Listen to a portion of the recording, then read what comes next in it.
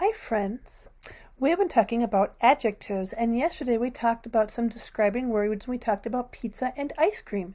Today we're going to look at describing words for kind and how many. Here I have picture.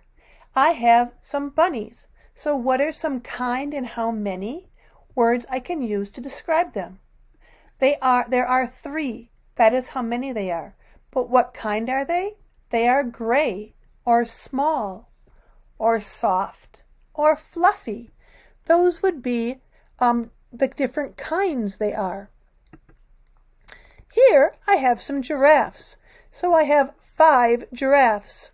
They are tall, orange, big, and they can be fast.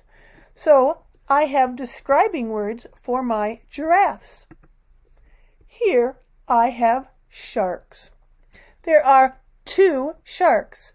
That would be my how many describing word. But sharks are also wet.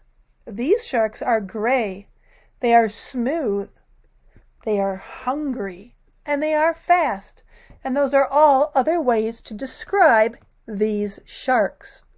So when you are describing something, think about what kind they are or how many they are.